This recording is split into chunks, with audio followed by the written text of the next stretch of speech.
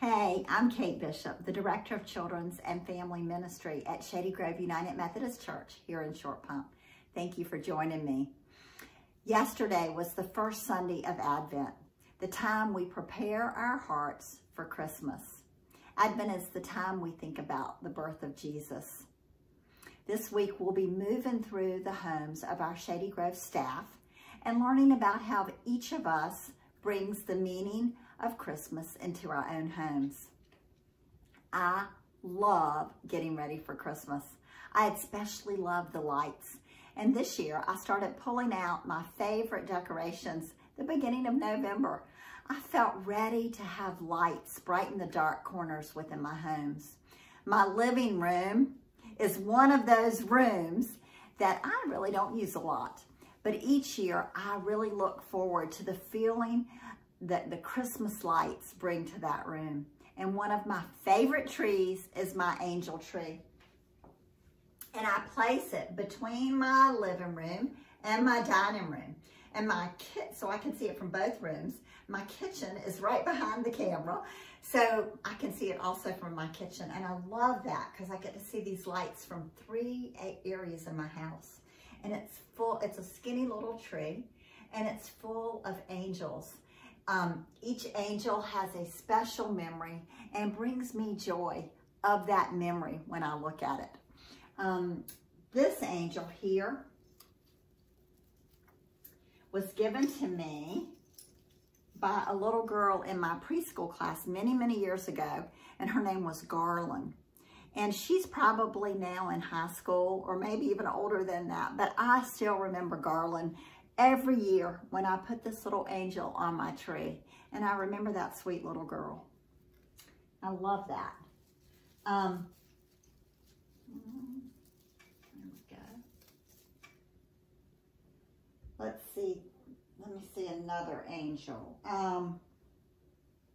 This angel was given to me by a special friend in a Bible study class. I think she's very beautiful. And I always think of Lisa when I look at this angel every year. I don't see her, but I remember her every year from my tree. These angels, these little paper angels, were created one Christmas at Create and Celebrate at Trinity United Methodist Church. It was an annual Advent craft night where we would get together and we would make a craft, and then we would have a family-style dinner, and then we would get a visit from the Snow Queen and Santa Claus. And it was a really special evening for my family, and it was the starting point of Advent. So I have several little crafts from Advent, but the angels, I just love those. A few years ago, I started painting these tiny little angels on these tiny little canvases. And so each angel is different, and they bring me a lot of comfort and joy and peace when I look at them, because I had that feeling when I was painting them. So I have that on my tree. And they just kind of sit up in here like this. This little angel, I'll show you this one. This represents the spirit of giving to me. My daughter painted this angel for me when she was about 9, and she painted it as a surprise with a lot of love. And she was so excited to give it to me. She had so much love and so much excitement that it just represents the spirit of love and the spirit of giving. And I love that. So she lives she's right up here. I don't always put them in the same spot.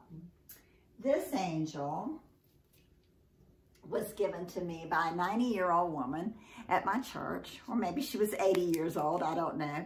But this woman had collected angels all her life, all throughout her life, and she shared this one with me.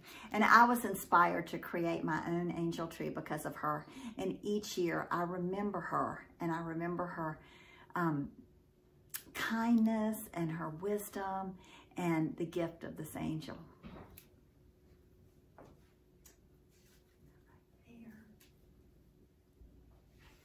Luke 2:10 says that while shepherds were watching their sheep in the fields, an angel came to them and said, "Do not be afraid, for I bring you good news and great joy for all the people.